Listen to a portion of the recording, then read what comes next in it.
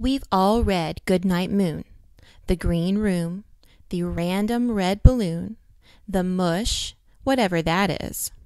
But do you know the story behind the story? Here are 4 things I didn't know about Goodnight Moon by Margaret Wise Brown. Goodnight Moon was the first of its kind. Before its publication, kids' books followed one formula, the fairy tale.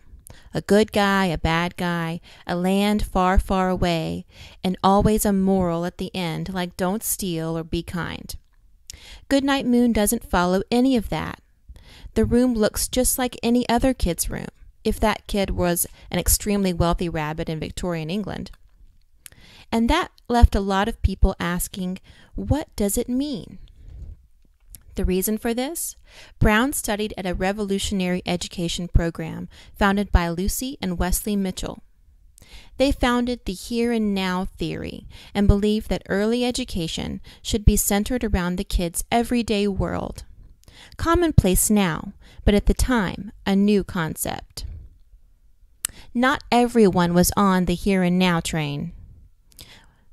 Anne Carroll Moore, the head child's librarian at the New York Public Library in the 1920s, did not like Brown or the Mitchells either. And it took almost 30 years to get a copy of Goodnight Moon on the shelves at the New York Public Library. Now that's a grudge.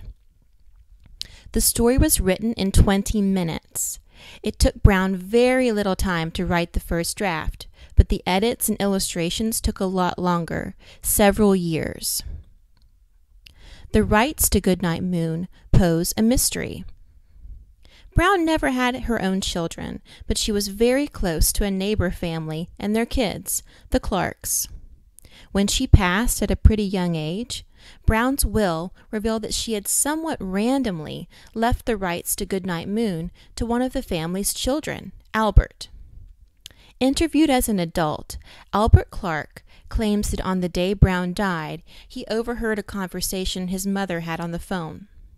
His mom told the other person on the line that Brown was actually Albert's real mom, and that's why she left him the book rights. Even though this genetic mystery has never been proven, Clark holds to his claims. Well, there you have it. 4 things I didn't know about Goodnight Moon.